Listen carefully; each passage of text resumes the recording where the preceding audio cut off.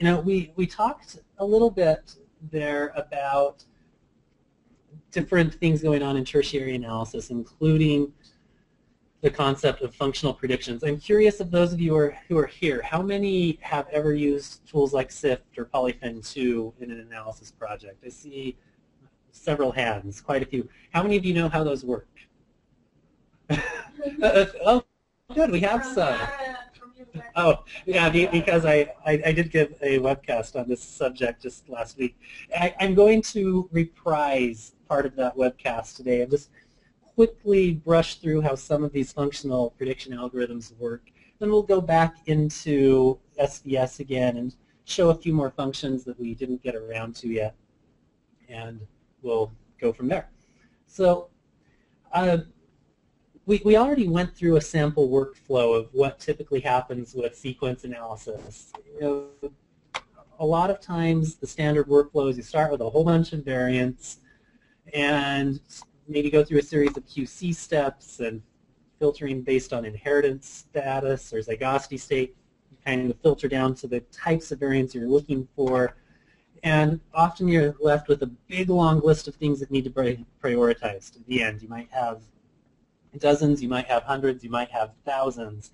And that last step down there, prioritizing those remaining variants, can really be tricky.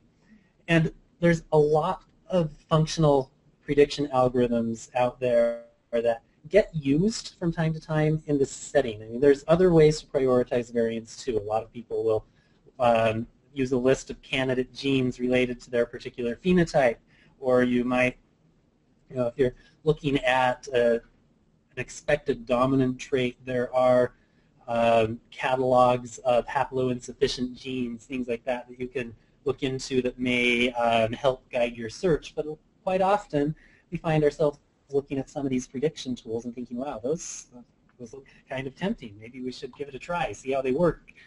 And if you look at the published information about all these different prediction tools that are out there, generally the comparisons that people have done to benchmark the functional predictions will usually show that you have pretty similar ROC curves, sensitivity, specificity on most of these algorithms, and they all have between 65 to 80% accuracy. But those benchmarks are always done using a set of SNPs that are known to be damaging and comparing it to a set of SNPs that are expected with a lot of supporting information to not be damaging. And if you apply it to just a broad range of SNPs that you don't know anything about, you find there's a lot of disagreement. So this is a chart showing 5 different functional prediction algorithms that we're going to talk just a little bit about today. And you can see that out of, in this case, I think there were about 10,000 total non-synonymous SNPs that were examined. About 30% of them were predicted to be damaging by at least one of these 5 algorithms, and only 25 that were uniformly, consistently predicted damaging. And this is the kind of thing you see a lot. We're going to talk just a little bit about how all these different algorithms work and why they sometimes disagree. And to understand it, we kind of need to go back and look at the basics of molecular biology to figure out how these algorithms work.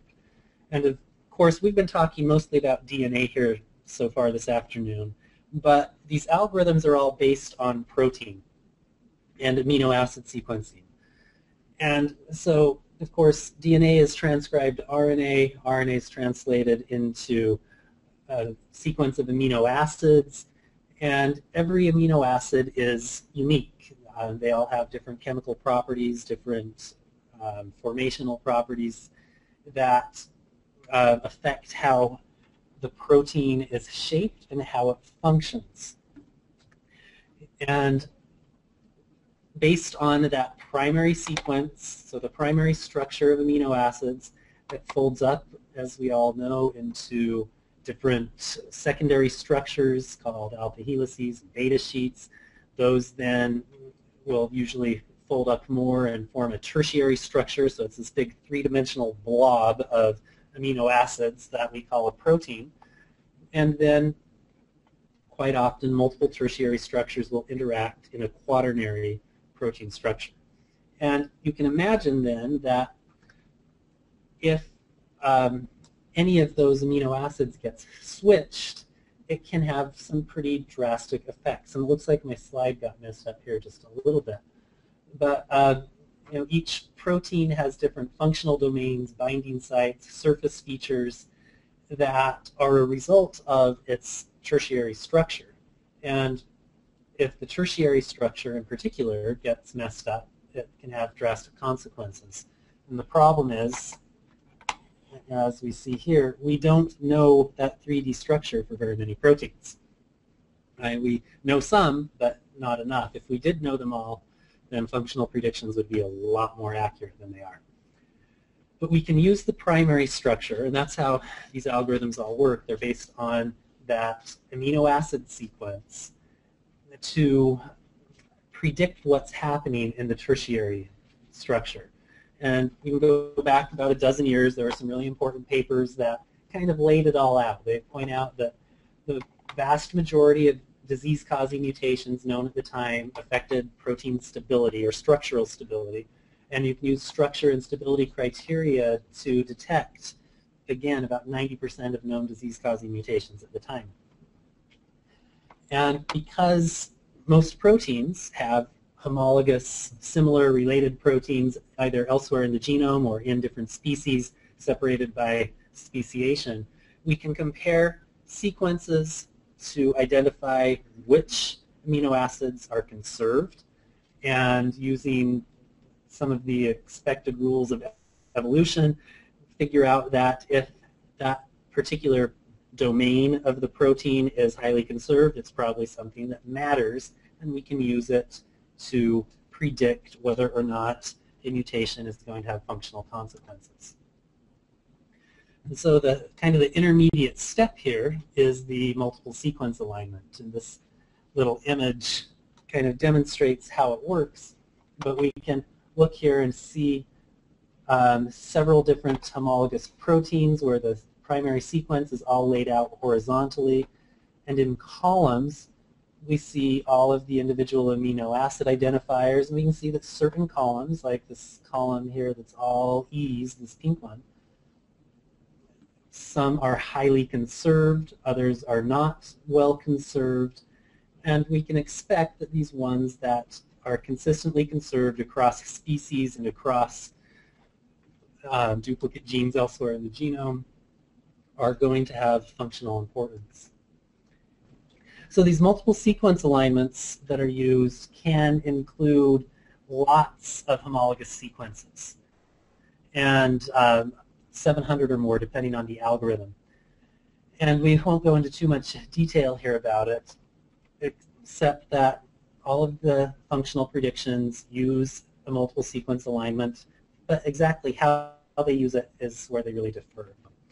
So the last point I want to make before we review any of these individual algorithms is that there are two basic classes that we're going to see. And I call them trained and untrained methods. There's one particular method that doesn't totally fall into either one, but we'll call it weighted and put it in the trained side for today. But how many are familiar with machine learning techniques? So training and test data. So the first major category, these trained algorithms, are ones that look at a set of variants that are known to be damaging, a set that are known to be non-damaging, and use the features present in those variants to build a model that is then used to predict whether or not a given observed variant somewhere else is likely to be damaging or not. And the exact test data, not test data, the training data they use to train those algorithms is really important in how they perform, and we'll see an example of that in a moment. And then the untrained algorithms don't use that same kind of an approach of a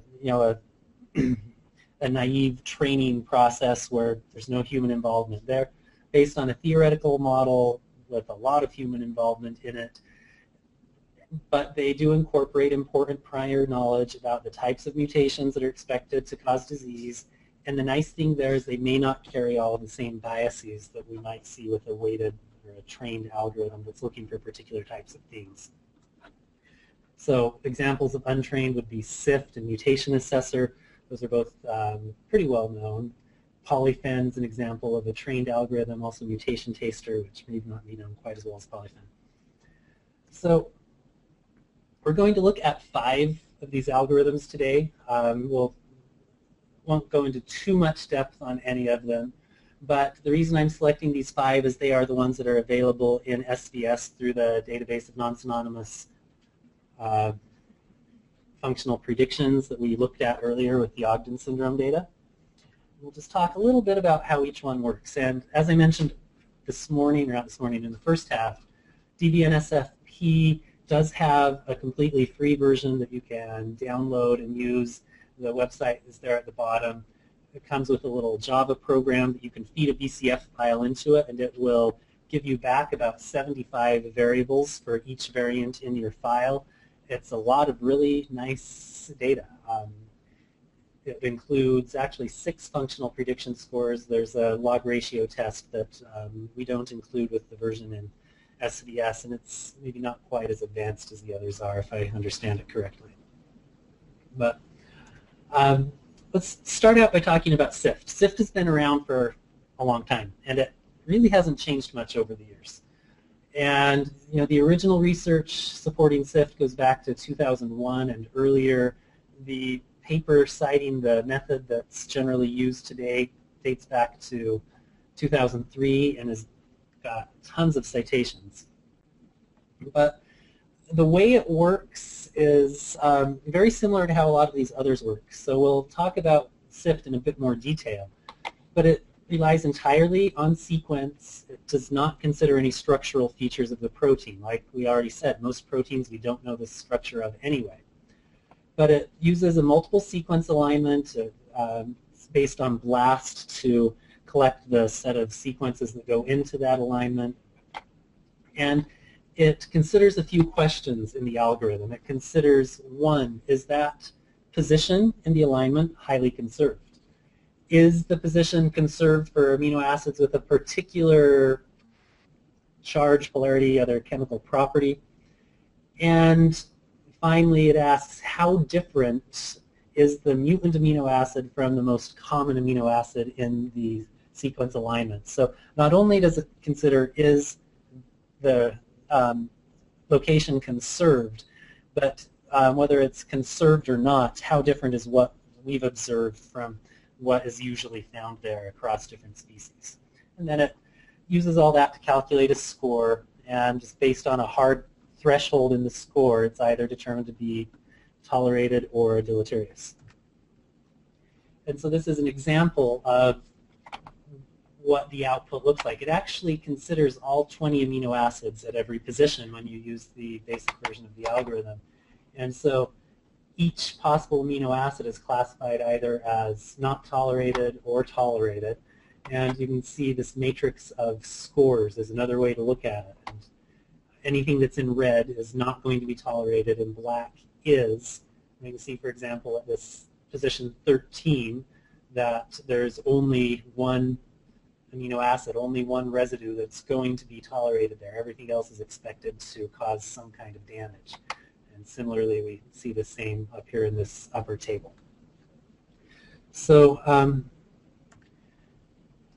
one of the important things to recognize with SIFT, and it also applies to the other algorithms even though they aren't quite as explicit about it, SIFT is very open about recognizing its own flaws, which I appreciate having read through all of their papers. They discuss things very openly. But I'll just read the exact quote from the paper. It says, confidence in a substitution predicted to be deleterious depends on the diversity of the sequences in the alignment. If the sequences used for prediction are closely related, then many positions will wrongly appear conserved, leading to a high false positive error. So you can imagine that if you have a protein that does not have very many homologs, and the homologs it does have are all practically identical to it, then any sort of a change in the primary sequence is going to appear very unusual. And what you end up with, they plot this on a conservation score versus the accuracy of the prediction. You get to a point where the conservation gets really high and the overall accuracy drops off fast. You do see that your true positive rate goes up, but the false positive rate is unacceptable. And so when you use SIFT, it will always give you this conservation score side by side with the actual prediction, and if it's above 3 1/4, they say be careful, and you probably don't want to use it. So we won't go into all the details about it. The SIFT does have a website that you can look at and submit all of your variants interactively on their website. So polyphen is, together with SIFT, they make probably the two most common algorithms that get used, and it is substantially different under the hood in how it works. And it is one of these trained algorithms that we mentioned using a naive Bayes classifier.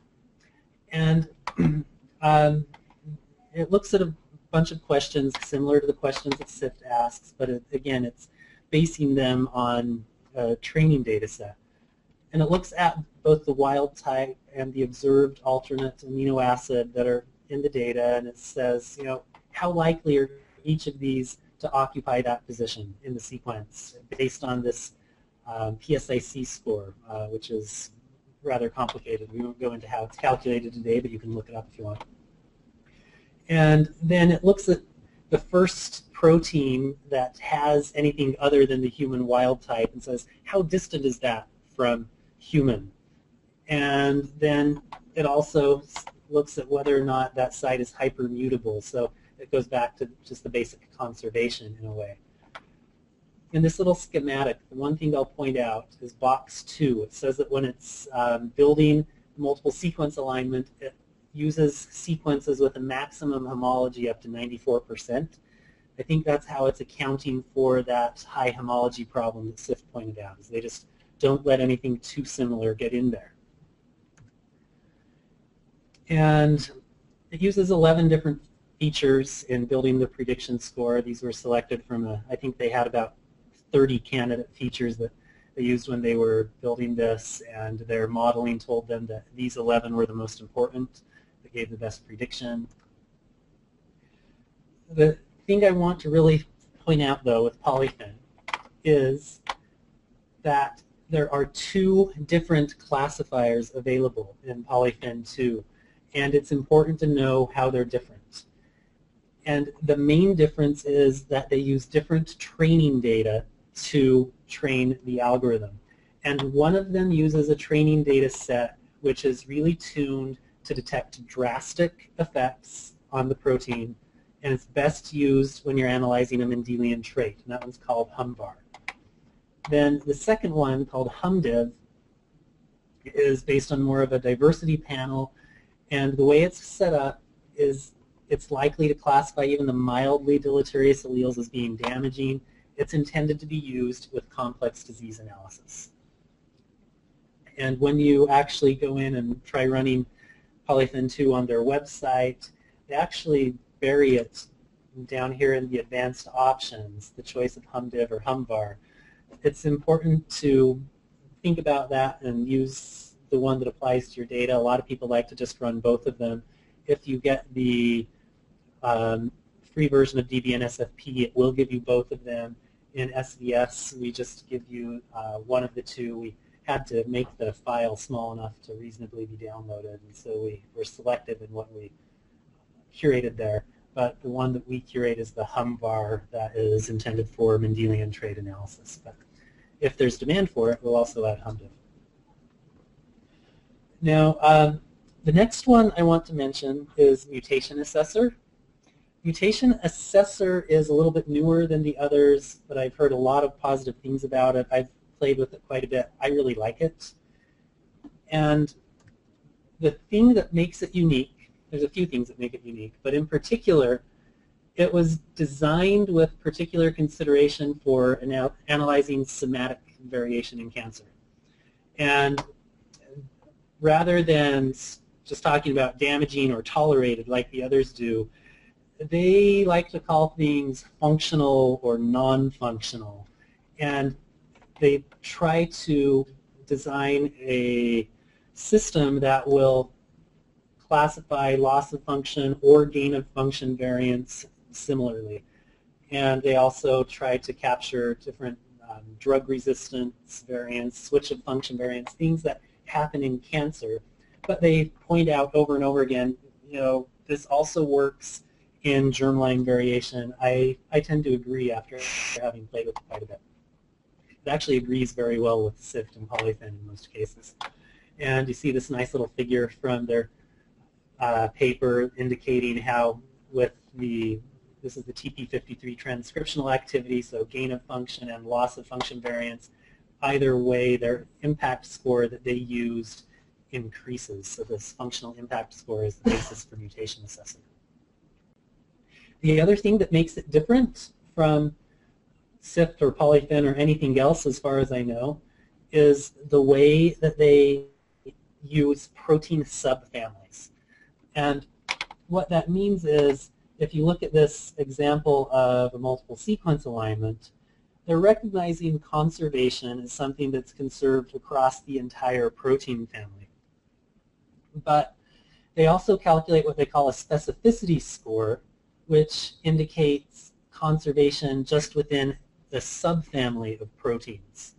And honestly, I don't know a lot about how they're classifying subfamilies, but they are using some kind of clustering algorithm to do that.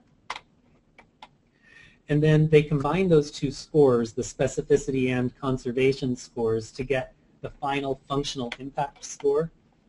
And the interesting thing about those specificity residues, and again, that's something that nobody else seems to look at all, but in their own analysis, they determined that those ones that are conserved only in subfamilies are predominantly located on protein surfaces in known or predicted binding interfaces and often directly linked to protein functional interactions. So they seem to have found a nice little trick that allows them to recognize particular amino acids that have a high tendency to be in functional regions, more so than just strict conservation would tell you.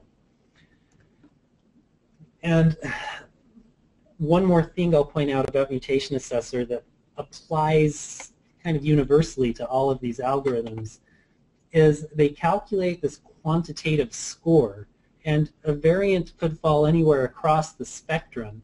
They're expecting the most damaging ones to be high on the spectrum and the neutrals to be far at the left, but there is some gray area in the middle. And so what they have to do is pick an optimal cutoff. And so they select this threshold at 1.938, and above that threshold, 78% of what's known to cause disease scores higher. And at that same threshold, 78, roughly about the same proportion of common polymorphisms score lower. And so there is some gray area. There's about a 22% false negative rate you're dealing with up here. There's similarly about a 22% false positive rate you're dealing with down here.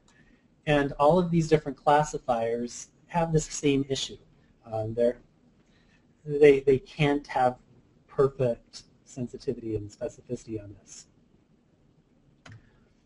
So also, I think that Mutation Assessor probably has the nicest website of the bunch. And I just want to quickly show you some cool things that you can do with this. So if I pull up a web browser, I actually already have this open. When you run Mutation Assessor, you do have to give it, there's a couple formats it takes. The standard format is a protein identifier with amino acid change. And I'm just using the default example that they have here. You can choose a bunch of different outputs. So if I also wanted to get something about known functional regions and information from Cosmic, we'll just get one of these. If I selected everything, it would fill the screen and then some. But when you run this, it gives you all of that readout down here at the bottom.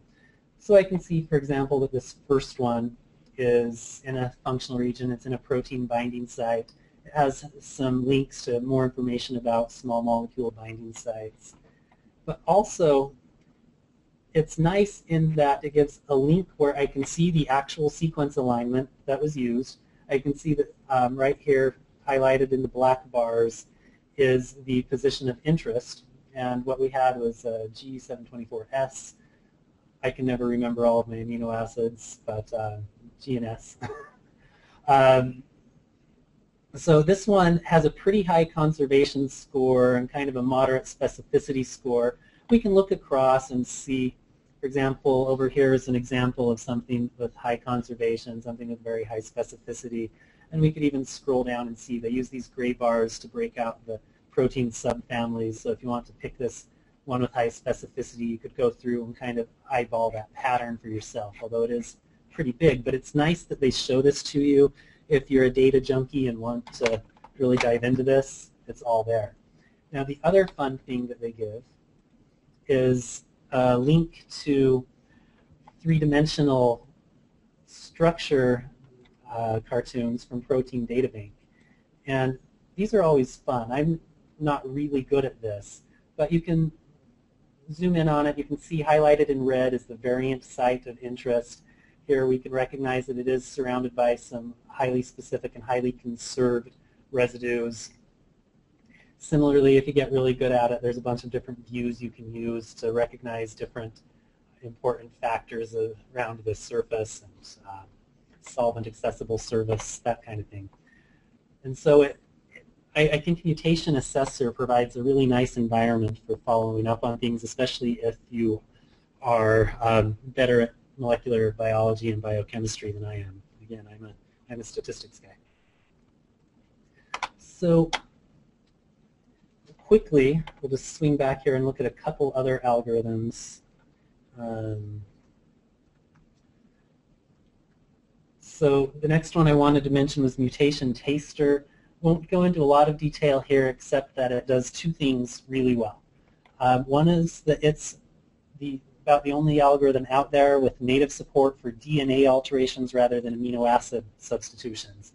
Because of that, they can give you classification data on SNPs outside of coding regions. They have, for example, some predictions on SNPs that may affect splice sites, except ones that are upstream from the splice site that may affect that. They can also tell you about a few other important sequence motifs outside of exons. And another nice thing about it is that they have an interface that allows for direct upload of VCF files. It's limited to single sample VCFs, but if you just upload your VCF, it will go through and classify everything and send it back to you. And it's a pretty popular service. When I checked a couple weeks ago, there were over 6,000 VCF files in the queue to be analyzed. Last week when I checked, it was down under 1,000. It had processed most of those, but it's definitely getting used. It is a little quirky. I won't get into all of the quirks. I've just seen some unusual things in the output. But once you get used to how it works, it's a lot of fun. Or just very useful because of the way it handles non-coding regions and the fact that there's no manipulation if you've already got a standard VCF file. Oh, whoops, I keep clicking up instead of down here. So the last one I want to mention is Fathom. And Fathom, I mentioned earlier today, is kind of an oddball. It works very well, but it is fundamentally different from the others in that they make the argument that BLAST and other algorithms that are often used to identify homologous proteins have some inherent flaws. And I'm trying to remember the details on that, but specifically it has to do with gaps in the alignment sequence and how it handles gapped alignments. And there's other issues beyond that one. But They believe that hidden Markov models are better for identifying homologous proteins. And so they start out by using hidden Markov models to build the MSA. And from there on, they're really not different than how any of the others work. They're actually, I think, very similar to SIFT in a lot of ways. They cite SIFT as one of their inspirations for creating Fathom. And the other thing that it does that's interesting and unique is that they do include some manually curated databases for protein domains. So there are some recognized motifs and domains that are known to have specific types of functionality. They mix those into, I don't know if they go directly into the actual MSA that's used for conservation, but they are used to help identify variants that are in important functional regions. And here we see, again, that idea that there's never perfect specificity with these things, but they do have two versions, an unweighted and a weighted version, and they show that how when you use the weighted version, this area shaded dark are variants known to be damaging. You get better separation between the two distributions. You know, there's still some, going to be some error that you've got to deal with, but generally they can separate known damaging from known neutral. And Fathom, like some of the others, has local versions you can download and install. They also have their website. You can take a look at it. It's interesting. Now, let's talk just a little bit about how they all compare. If I mentioned earlier, if you go look at the various published comparisons, you see uniformly, usually accuracy scores going from 65 to about 80%, again, using a benchmarking data set of known functional or disease-causing variations. And it differs. If you benchmark on one data set, one algorithm will seem the best. If you benchmark on another, another one will seem the best. It's not always consistent in that regard. What I like to do is actually compare them head-to-head. And here we see a couple figures. This is actually the same one from earlier in the presentation. But if you take this sample from 1,000 genomes, it's a HapMap sample. It's probably the most sequenced sample in history. It has about 10,000 total non-synonymous SNPs. About a third of them are called damaging by at least one of the 5 methods, but only 23 are uniformly called damaging. Similarly, if we go outside of Europeans and look at Puerto Rican, who do have some European admixture, about 10,000 total non-synonymous SNPs. This is based on complete genomics sequencing of these samples. About a third are called damaging, and a very small number are consistently called damaging. Look at 2 more samples from Asia and from Africa, similar patterns. Now, the other pattern here that's really interesting to me is in all 4 of these plots, you will see a couple of things. Number one is that the biggest crossover points are consistently right in these 2 cells. One is where SIFT meets polyphen. The other is where SIFT and polyphen combine with mutation assessor. And then also, just to the side of that, this is polyphen with mutation assessor, and down here where SIFT and mutation assessor come together. Those are always the biggest crossovers. Those 3 tend to be pretty consistent with each other. Mutation taster, on the other hand, is always the most conservative. It always calls the fewest to be damaging. And that might affect why it doesn't seem to light up in any of these other cells, because it just plain doesn't call as many. And then Fathom is always kind of the odd man out. And so I would consider Fathom to be more of an orthogonal method almost to the others. If you really want to have 2 very different methods and see how, where they cross over, I would suggest maybe using Fathom together with one of these other 3. Or if you want 3 methods that generally seem to give the same answer, then polyphen, SIFT, and mutation assessor are the way to go. Now, one Oh, and what I meant to say about Fathom is you see here about 3/4 of what it calls damaging, so it called 1,000 to be damaging and 757 have no crossover with anything else. That's pretty consistent. Again, we see over here between 2/3 and 3/4. If we go back up to those others, again, about 2/3, about 3/4. So very little crossover there. And if we look at all 4 of those samples and see how many total non-synonymous SNPs there are, how many were completely benign in all 5 methods, and how many were called once, 2, 3, 4, 5 times as being damaging, there's a couple other patterns here that are interesting. If you look at these 23 up here that are uniformly damaging in this European sample, 13 of those 23 are cataloged in 1,000 genomes, and 11 have frequencies above 1%, so they're relatively common.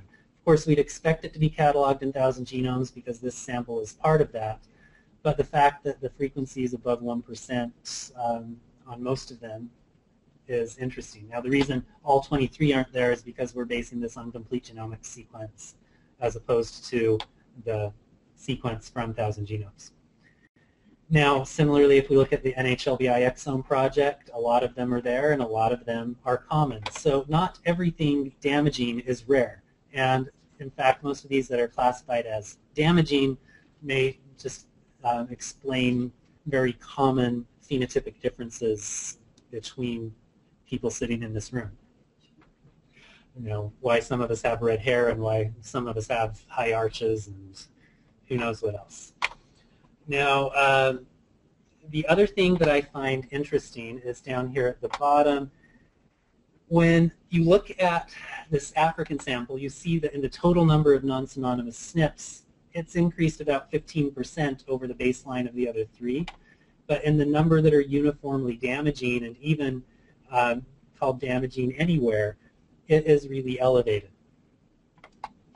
And in this last column, that 38 is 65% higher than the median of 23 in these first 3 samples. And we've heard it for years, African genomes are very diverse, and the human reference is biased toward European alleles generally. And also I believe that the protein sequences used in MSAs are not necessarily used in MSAs, but the protein sequences that are the canonical reference proteins are similarly biased toward Europeans, and that's why we're seeing this elevation.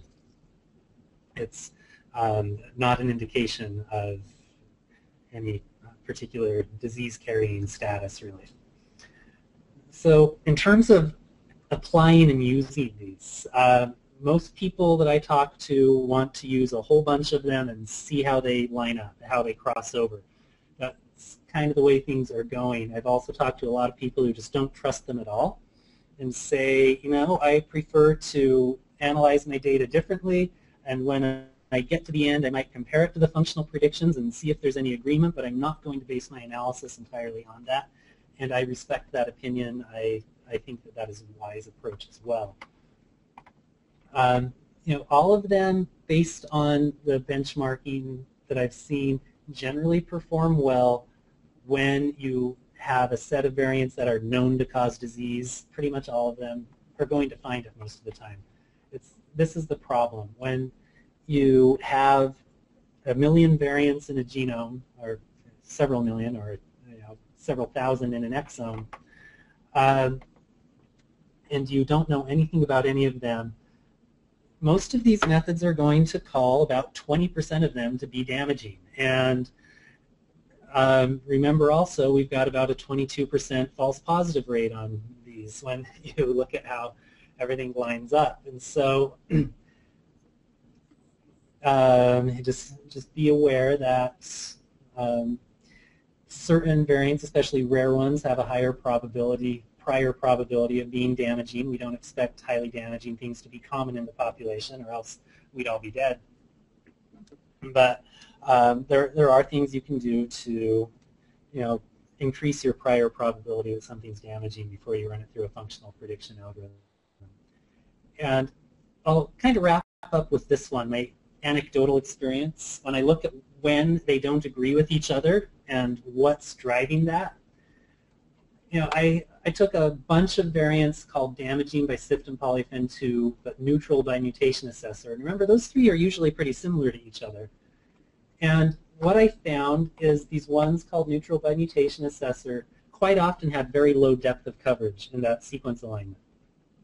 And it seems that when it just doesn't have enough data to make a good prediction, it calls it neutral. It doesn't say it's missing or unable to predict. It seems to err toward just calling it neutral. And also, there was another bullet that I added in the other version of slides where I had all the text formatting problems. But if you look at that same set of variants in SIFT, a lot of them, and I think it's mostly the ones that had good coverage in mutation assessor, had extra high conservation scores indicating a high probability of a false positive result. So when they don't agree with each other, you can come back and find out, wow, this is a place where mutation assessor is known to mess up, this is a place where SIFT is known to mess up, and the ones where they agree tend to be more consistent.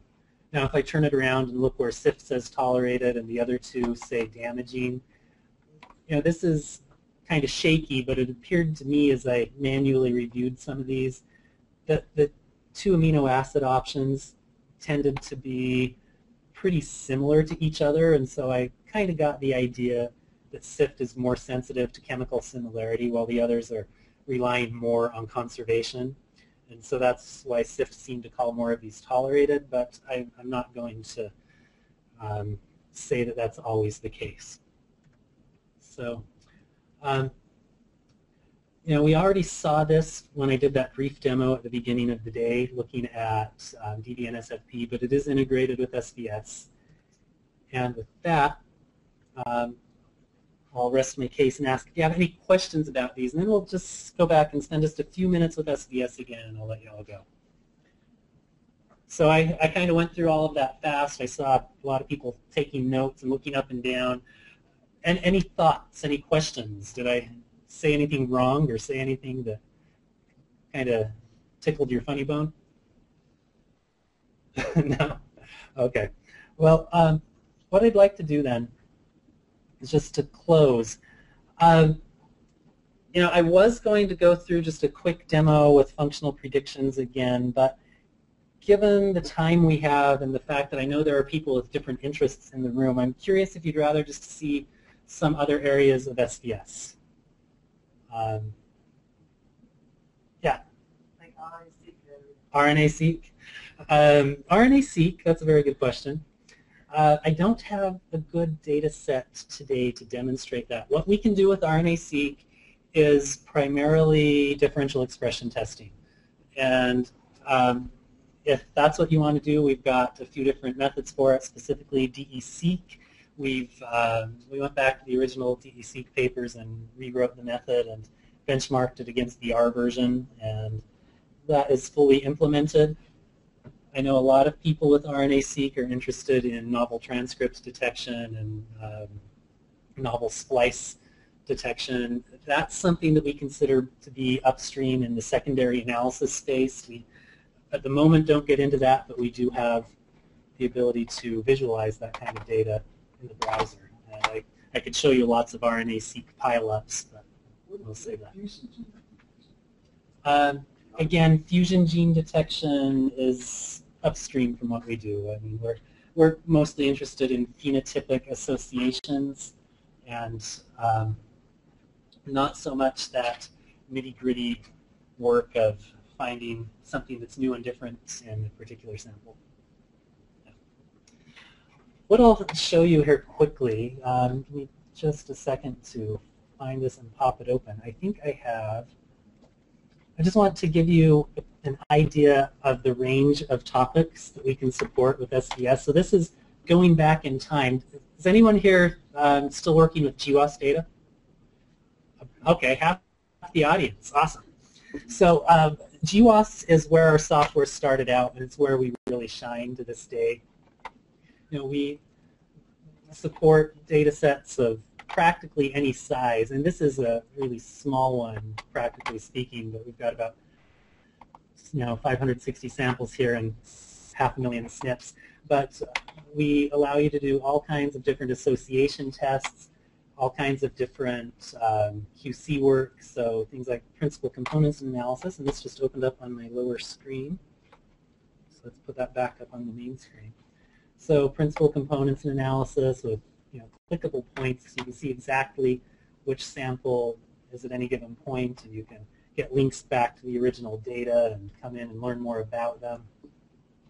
Similarly, we support things like IBD estimation. This is also opening on the other screen. So what I'm looking at here is a plot of pairwise IBD estimates across all of my data, and I can zoom in and see, oh wow, these people look like they're related. So I can click there and see, oh yeah, the estimated IBD is 50%, so they're probably first-degree relatives. I think what we have here is probably siblings and parents. It looks like maybe it's a family quartet or something.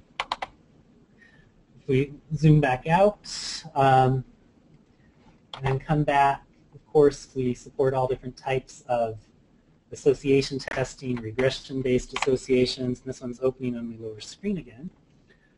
But eventually we hope to get you to a point like this where we're plotting p-values, both corrected and uncorrected, against the genome, together with annotations to give you context about it, as well as, in this case, we've got LD plots where we can see the exact haplotype frequencies and case control status, or sorry, case control frequencies for each haplotype. Even have the ability to look at larger haplotype blocks and see all of the most common haplotypes in that block, as well as their case and control frequencies with p-values. Lots of fun stuff there. Yeah. You can do IBD with sequencing data. It requires a little bit of processing, but of course with calculating IBD, you want to have a set of markers that are well called and very informative. Informative meaning a high minor allele frequency and relatively uncorrelated. So you've got mostly independent SNPs. And so I've actually done that several times, even very recently. All you need to do is take all of those SNPs, run it through a minor allele frequency filter, then run it through the LD pruning algorithm that's in here, and you're ready to go. Questions? Right here.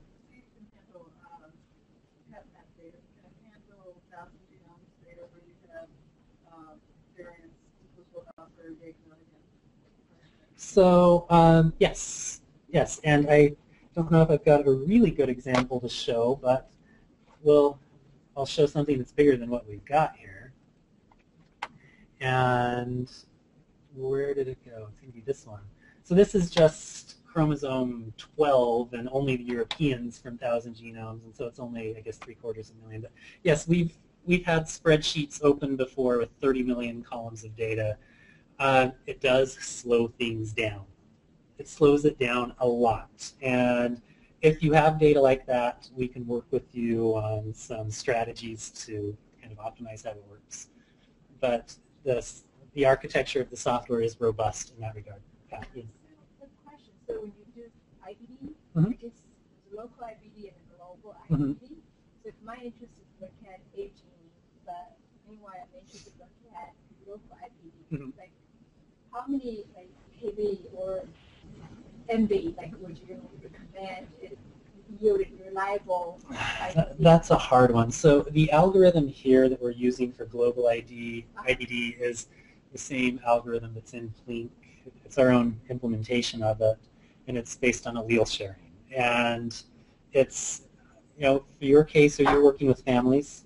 It doesn't have to be families. Okay. It could also, because, yeah, in families... Family is more relevant because it helps you to pinpoint the region of interest during that process. So honestly, if you're interested in local IBD with families, I would say to go use something like Merlin. We don't have good support for that. But in general, I would say you at least need to have several hundred SNPs that are uncorrelated to get a decent IBD statistic from this allele sharing model. And you need to have a lot of samples too, because it's looking at the allele frequencies in your population to determine the empirical expected sharing ratios. Oh, oops. Other questions? Yeah.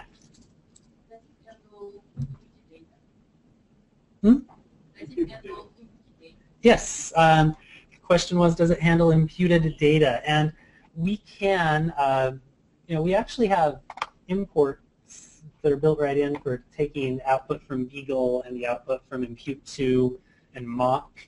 And you can either work with the actual SNP calls. I mean, a SNP call is any diploid genotype we can deal with. And if you want to work with the the allelic dosage outputs, it just becomes a numeric variable.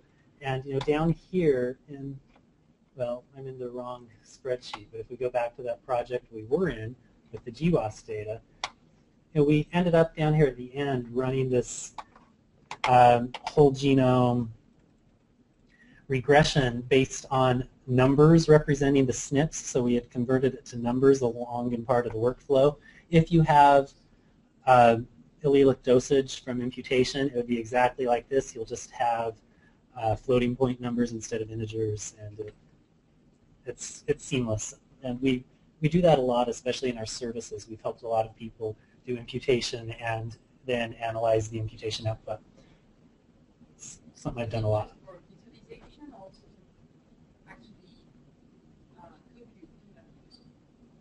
So for computing p-values is why we did this. The current version of our regression analysis only runs on numbers, so we have to convert the genotypes into numbers before we run it. And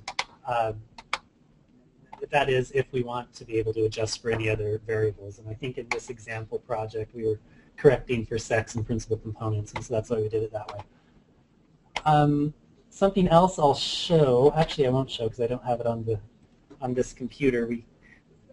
There was a question during the break about what we do with the copy number variation. And we have tools in CMD for working with array-based copy numbers. So if you have array CGH or if you have SNP arrays, we have tools for identifying copy number changes and for visualizing and analyzing those. Although we don't right now do anything in CMD with sequence-based CMDs. Now the last thing I'll show, since it came up in Yin's talk, is this concept of rare variant collapsing. And I briefly showed this spreadsheet already. This is the 1,000 genomes, 1 chromosome just for the Europeans. But to give an idea of how it works, I went through a series of steps. And this is something I didn't emphasize in the demo this morning. It's how it keeps notes for you, so you can always retrace your steps and know what you did. But I started by filtering to minor allele frequency greater than 1%. Oh, actually, I'm trying to remember what I did. This was a long time ago. This was just a sample workflow. Let's go down to this one. This was more interesting. So starting from this whole genome data set, filtered, or whole chromosome we'll call it, filtered to exon regions only, then compared it to the NHLBI exome data, and I don't remember the frequency. Okay, right there. I filtered it to a frequency of greater than 1% in NHLBI, so I just kept the rare ones based on that. Then ran coding variant classification. And this is interesting to look at because when we did the Ogden syndrome, everything was either synonymous or non-synonymous. If we look here, we'll find there's a lot of different types of variation when you've got the whole chromosome like this. So we can see that there's frame shifts, there's non-synonymous SNVs, stop loss, stop gain, all sorts of different things going on here. But after reducing it to, what did I keep? I kept non-synonymous SNPs and frame shift mutations, then ran it through a KBAC test based on having a simulated binary phenotype, we end up getting output in the form of p-values for the k-back test, where if we zoom out to the big picture, this was using a permutation test that was capped at 10,000 permutations. So our smallest p-value is 10 to the minus fourth is the smallest possible. This one probably would have gone higher with more permutations. But we can zoom in to the point of seeing what gene this is in. We'll give it a moment to update down here. It's this gene right here.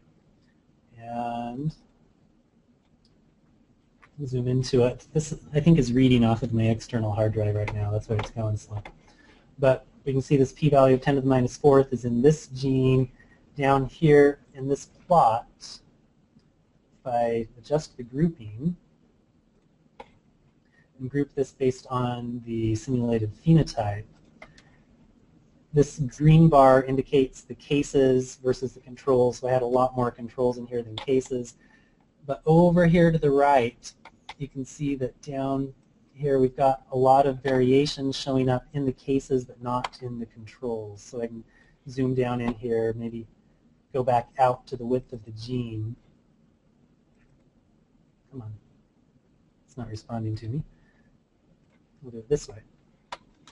But this is an example of the type of rare variant burden test that Ian talked about a little bit. This may not be a perfect example, but you get the idea that this k-back test is designed to identify these regions where there's a lot of rare variants, even though it's not always the same variant, but there's more in the cases than in the controls. And so that's another area that we support. And this is just to show that we can also represent and visualize larger numbers of variants than just those 5 samples that we had with Ogden syndrome this morning. And if I come up here to the original data and activate this and draw one of those again, you can see the kind of density you get with about 400 samples and a lot of different types of variants. And it's pretty dense, but again, we've tried to design everything to be robust to large data sizes and to handle a lot of different types of questions that you might ask in your data.